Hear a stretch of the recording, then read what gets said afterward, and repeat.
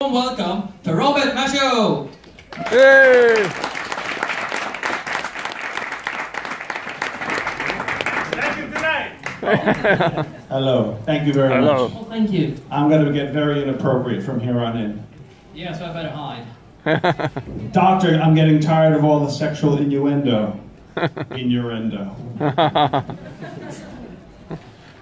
Hi guys, how's everybody doing? All right. Nice to see you. You too. This is me pretending to be polite Yeah. before I make the first penis joke of the night. Yeah.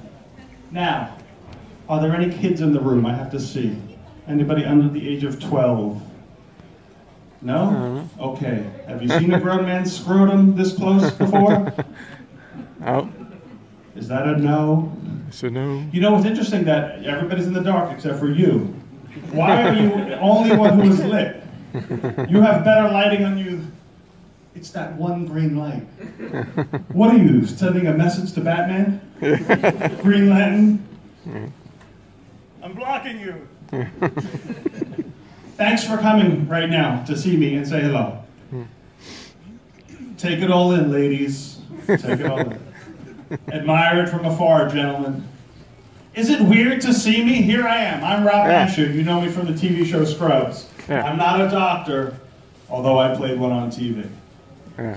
Is it weird for you to see me live in the flesh right here in Sweden? Yes. Do I look the same? Yes. Such a fucking group of liars. I'm older now, right? No. But you'd still bone me. Excuse me. I mean, make love to me. Anally. See, what's fun about this, you guys, is that I played the Todd on Scrubs, a jockey frat boy surgeon who thinks he's God's gift to women, but in real life, I am nothing at all like that character. With one exception, we both have huge hogs. Hugs. Thank you, man. Thank you very much. What's fun about this for me is that if you know me as the Todd. So what I can do right now is I can go in and out of character all night long. You know what else I'd like to go in and out of all night long? Yeah. Thank you, man. Seriously, I could just straddle that line. You know what else I'd like to straddle?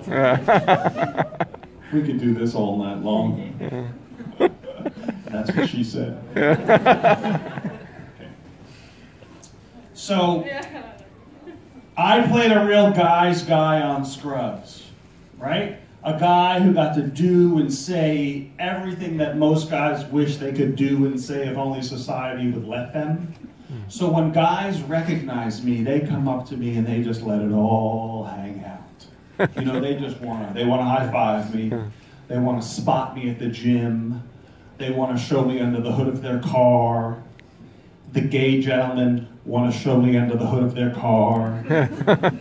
But all the women want to know one thing. What's Zach Braff really like? It's like, I know what they want to hear, so I tell them. I say, well, Zach Braff is a very generous lover. His only concern is for his partner's orgasm. He doesn't even care if he has one. I knew it. I'm trying to size this audience up and see how dirty I can be right now. I was recognized once by this woman when I was in Las Vegas, and she comes up to me and she says, oh, I know who you are. I'm in the entertainment business too, she says. She says, I'm a magician. I eat and blow fire. I say, great, my nickname in high school was Fire. Show me your act.